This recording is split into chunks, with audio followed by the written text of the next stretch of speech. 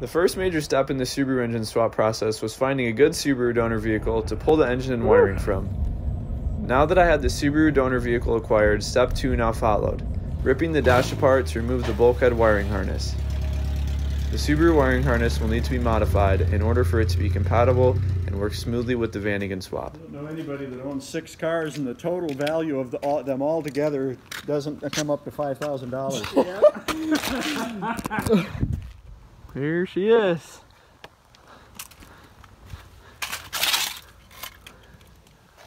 That is bad.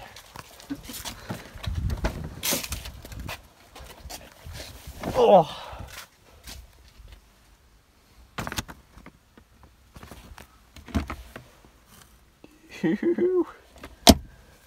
It can definitely be a daunting task at first, but take your time and have fun with the demolition. Alright, here's the dash before I pull everything out. Haven't removed anything yet, but it's gonna start changing a lot in here. Super stoked to see what I can do.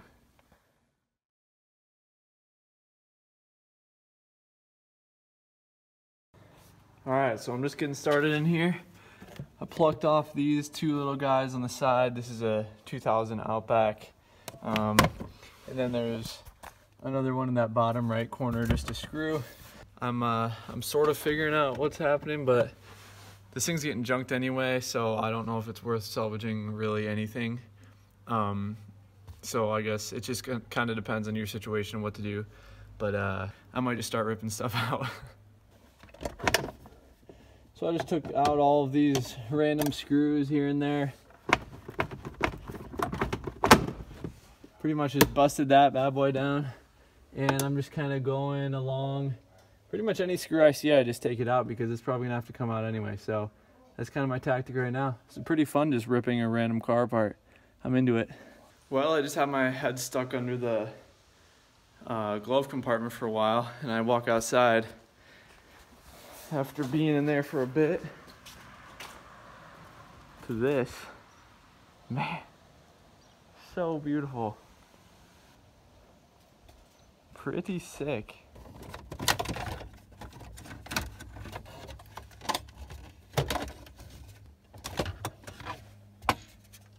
Just gonna throw all that random crap in the back seat because I don't need it anymore. Super sweet. Anyone need any cigarette butts? That's going in the trash.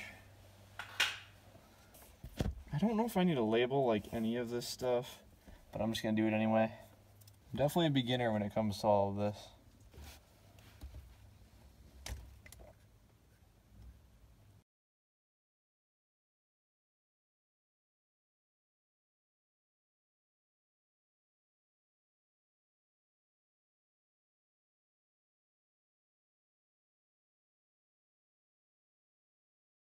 Alright, after struggling with these stinking safety clips on the airbag harness, I just talked to Jeff from Auto Ventures, and he said I can just cut them because you don't need any of that stuff anyway, obviously, for the Vanagon. Just like that.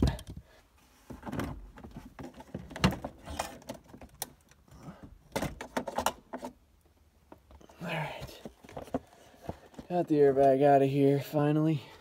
Yet another day here. I just dropped the steering column down. Up underneath here, there's 2 bolts that are just holding it up.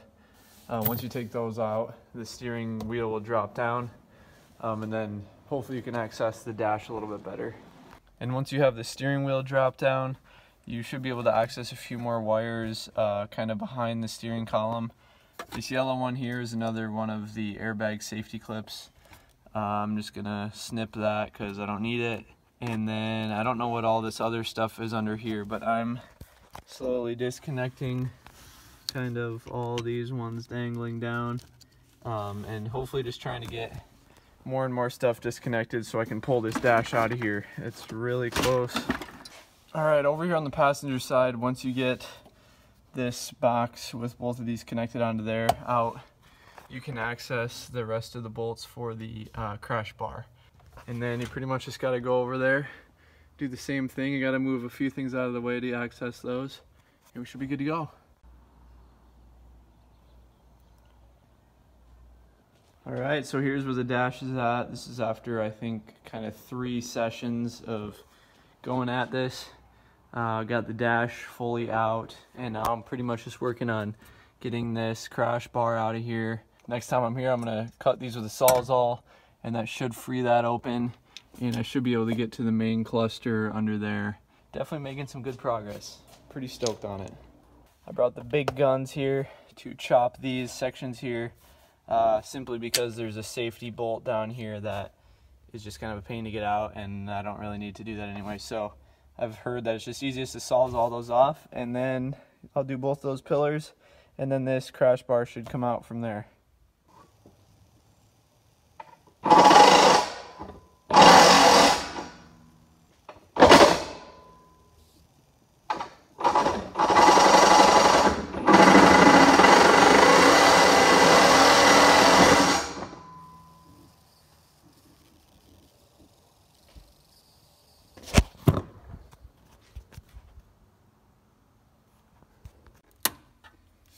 Good work. You're welcome.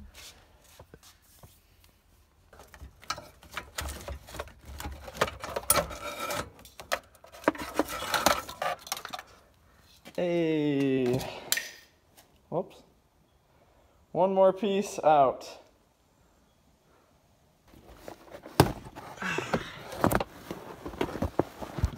There she is. We got the carpet out of here. I just cut it out because why not? Makes it easier. And now I got the kick plate for the ECU under here. I'm going to go ahead and remove these 10mm bolts, and I'll be able to access the brain of this thing.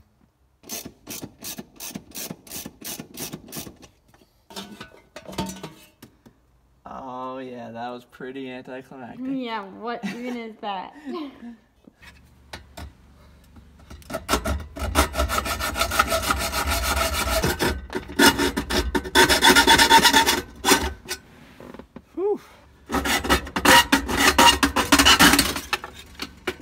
Kidding me?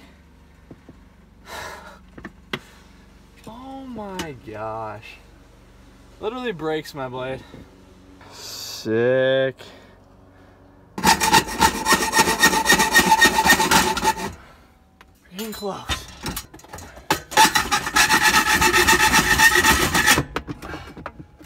Oh yeah. She's cut. There are 2 10mm bolts under the hood release that I forgot to undo, so make sure you do those before you go ahead and decide to rip your dash bar out like I did. You guys have no idea how good this feels right now. Oh my gosh. The freaking dash bar is out. Phew.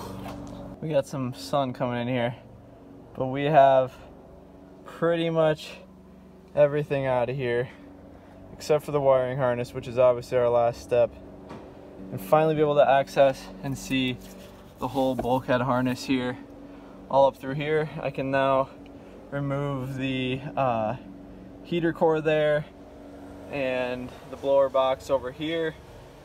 Basically what I ended up figuring out is on that dash bar, you have to make sure you have all of the bolts out. There's like some that are hidden, kind of where the main bar goes across the circular part.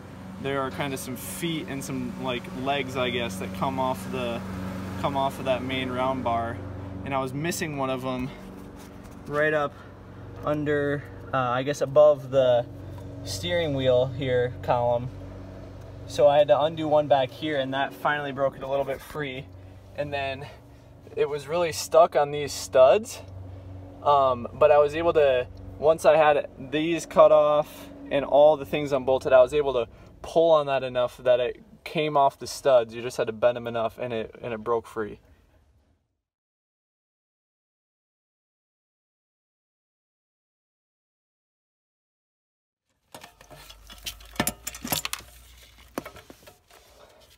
There she is. All right, again, I was trying to get this AC box out of here, and I was missing one bolt on the lower right, kind of behind that wiring harness. So if you can't get something out, look for the missing bolt, because there's more than likely that there's something there. So I think this thing is ready to come out.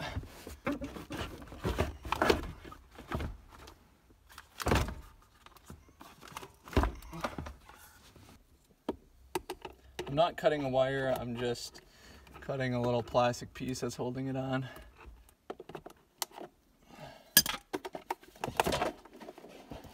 It's always the last stinking ones that give you the biggest trouble. Yeah. AC box is gone. Heck yeah, dude. There she is. It's sunlit glory. Man, we're almost done with this dash. We're so stinking close. I just tried to pull the heater box out, and the two fittings here were leaking coolant. I could hear it gurgling.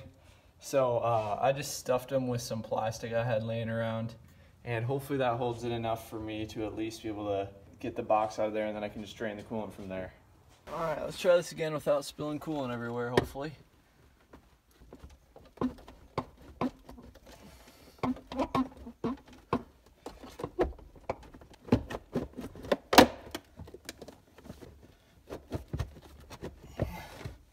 I don't know if these are cut low enough.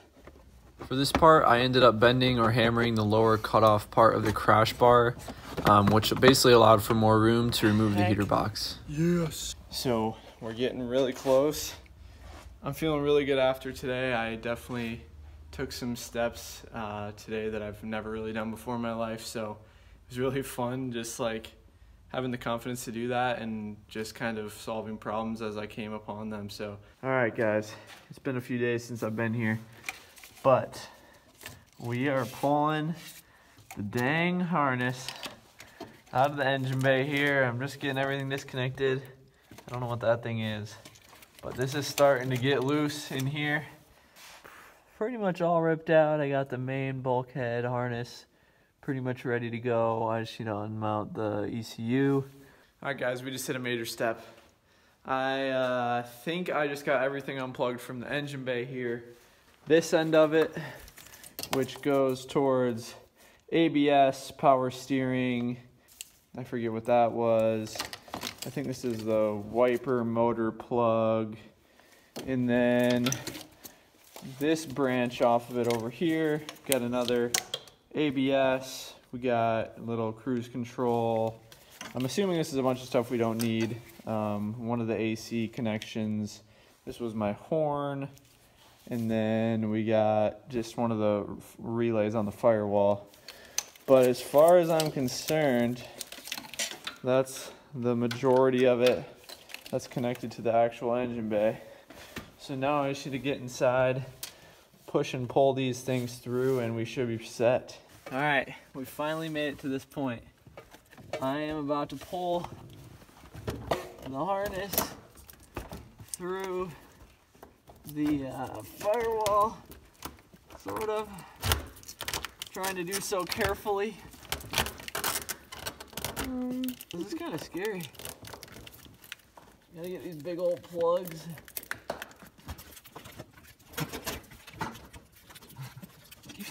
This is intense. We got it through, and now I still need to get that one undone. But look at this. It's all pretty much disconnected. Unreal. I'm so stoked. This is insane. Is it really heavy?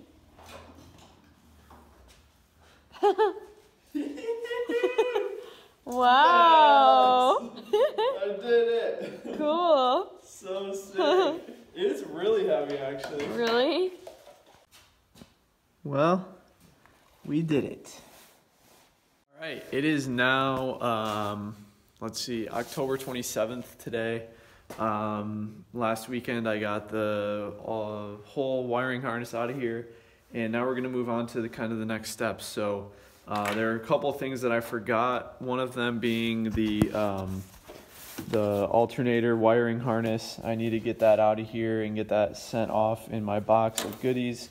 And then also this atmospheric pressure sensor. I believe this is it over here on the passenger side of the engine bay. Yeah, here's kind of where I'm at with the engine bay.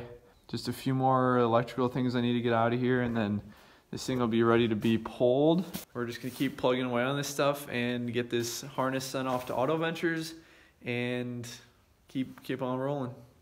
If you're interested in following this project to completion, stay tuned for the rest of the Vanagon Subaru Swap series. If you have any questions or comments, I'd love to hear them down below. As always, thanks so much for following along, and stay coasting.